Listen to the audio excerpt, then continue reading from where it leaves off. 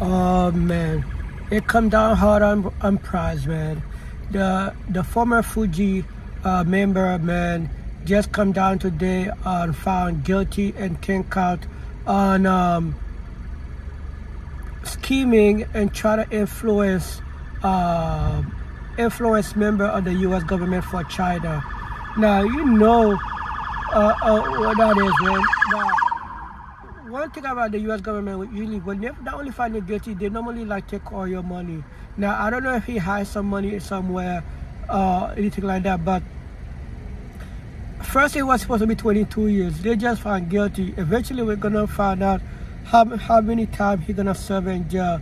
When it's gonna be all 22 years? Is it gonna be 10 years? Is it gonna be 5 years, 7 years?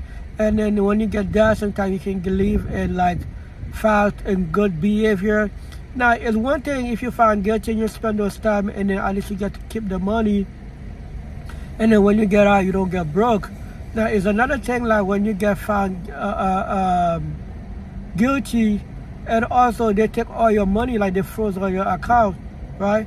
Now you like you spend a bunch of time in jail and then you got no more money coming. Now hopefully he's a hustler. He got some money tucked away, and he got people he can trust not gonna like burn out this money out for him. But woof, like I said, we haven't heard how much that he's gonna get, but 10 count, bro. 10 count of scheming trying to influence the U.S. government and misleading situation. No, trying to black. Man, you know, go with it and see the news. Go with it in that post.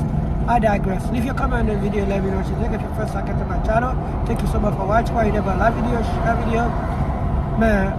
Hopefully, man, he can fight, so you don't wait for his booty hole. I'll see you next time, guys. Deuces.